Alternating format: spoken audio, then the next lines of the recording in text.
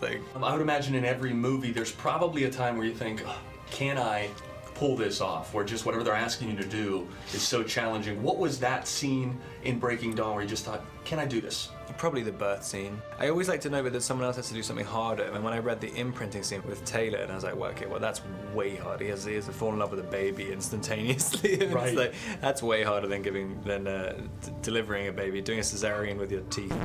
I know. Instantaneously falling in love with a baby and giving a C-section with your teeth. It's crazy. It's complicated. Look, you just got to see the movie. Back to the interview. Talking about kids during that birth scene, which is crazy. We have a fan from BreakingDawnMovie.org who wants to know if you're planning on having kids, and I don't know, maybe the birth scene changed that. No, I definitely won't have kids yet. I don't think. Yeah, as long as I don't get the urge to, as long as they don't, they're not born with a diamond-hard embryonic sac. Like, I mean, that just seems like a bit of a nightmare. So a vampire baby sounds like a nightmare to Pattinson, but the Twilight phenomenon has been nothing short of a dream come true, and one moment still stands out above the rest when he realized life had forever changed.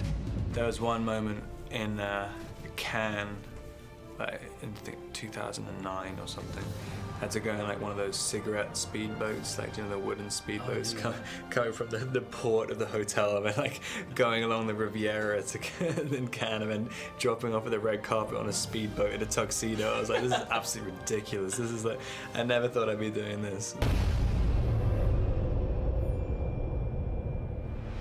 You know, Steve, I heard a rumor that we do entertainment like nobody else here at Hollywood Dailies. I know, it's crazy. Celebrity interviews, movie reviews, and exclusive full-length trailers all here.